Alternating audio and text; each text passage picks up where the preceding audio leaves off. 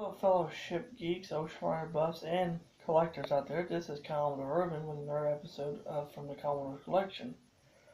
You probably noticed I'm not wearing my hat, well, because it was hurting my head, so I took it off. You can probably still kind of tell where the line is at where I was wearing it. Anyway, I got something really cool I want to show you from my personal collection. Ta-da! Probably thinking, what in the hell are these things? Well, I will show you. Or I will tell you. There's a little note on the back, and I'll tell you.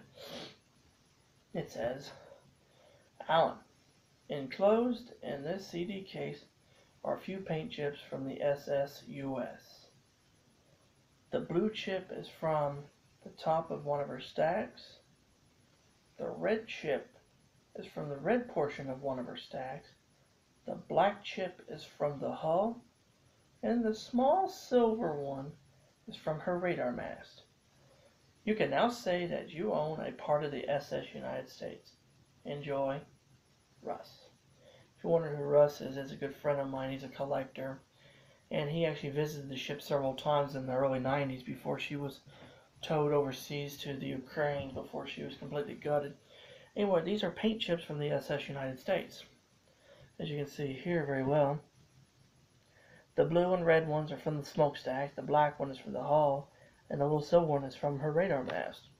And what I think is really cool about this piece, unlike some of my other pieces, this is actually something that is directly from the United States.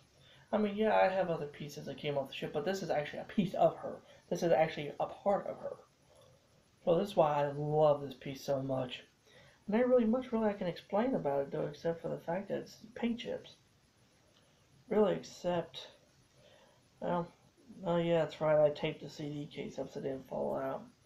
But anyway, if you was to look at the back sides of the red and blue chip, it has this ugly, pasty, like mint green primer shit. And that was the primer that they used on the smokestacks. If you've seen early pictures before they completely painted, you would see pictures of it in this ugly green primer. Well, that has an ugly green primer on it. If you look at the paint chips, you can see layers. You can see layers of paint where they painted over, over the years. You can see the layers of paint. And that's what I think is so cool. I wonder how many layers of paint there is on there, though. Because if you look at the chip there, the blue chip, it's almost kind of blackened. Because it's a dark steel blue, but if you look at it from this angle here, you can actually see the real dark, deep, rich blue it was. Because it's kind of faded a little bit, and so is the red chip, and you can see the real pretty dark red it is right there. Because if you've ever seen pictures of the smokestacks of the United States, and I might even, put a link to a photo of the stacks of the ship in my description below so you can see it.